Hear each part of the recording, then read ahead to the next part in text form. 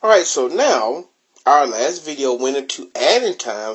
This video is going to go into the concept of subtracting time.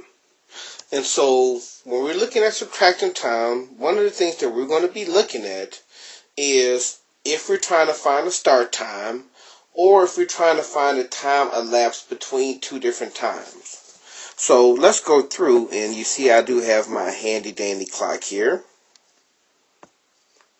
Our old clock, which means on the hour, our quarter past, half past, and a quarter till or a quarter to. So always remember that. So our first example, remember 1 hour is 60 minutes. So what we're going to do is we're going to take our end time of 9:13 p.m., our time elapsed of 6 hours 40 minutes, and we're going to try to find our start time.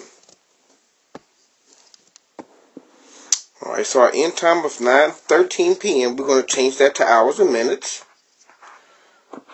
So 9 hours, 13 minutes,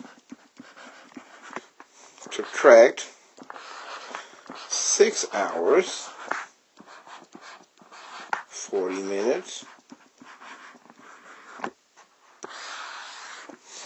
Now when we look at this, we see that we're going to have to do some regrouping because we cannot remove 40 minutes from 13 minutes.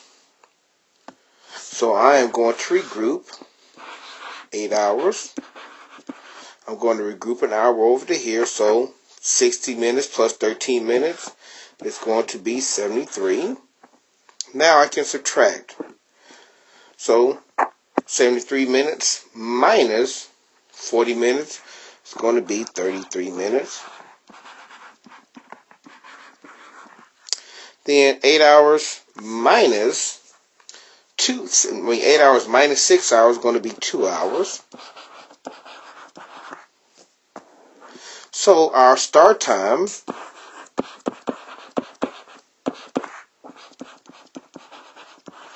is 2:33. That's going to be p.m. Now to make sure that I'm right, let me check that. So I'm going to take our start time and I'm going to add our time elapsed to see if I get the same end time. So 6 hours, 40 minutes, and then plus 2 hours, 33 minutes. Just trying to quickly check my work. So that's 73 minutes.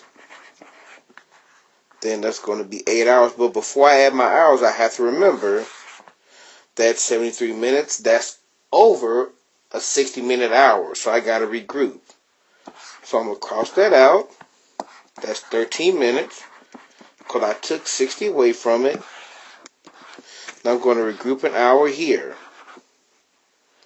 So that's 13 minutes, 1, 7, 9. So 9 hours, 13 minutes, or a time of 9:13 p.m. And we do check.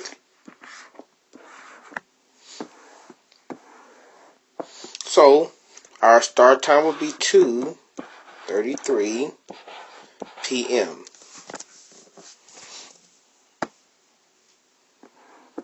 And now, what I'm going to do is I'm going to leave this last example for you to work out and solve in your notebook. That way you have a frame of reference and you can go back and look at the work I've done to make sure that you work out this example correctly. And that is the end of our lesson.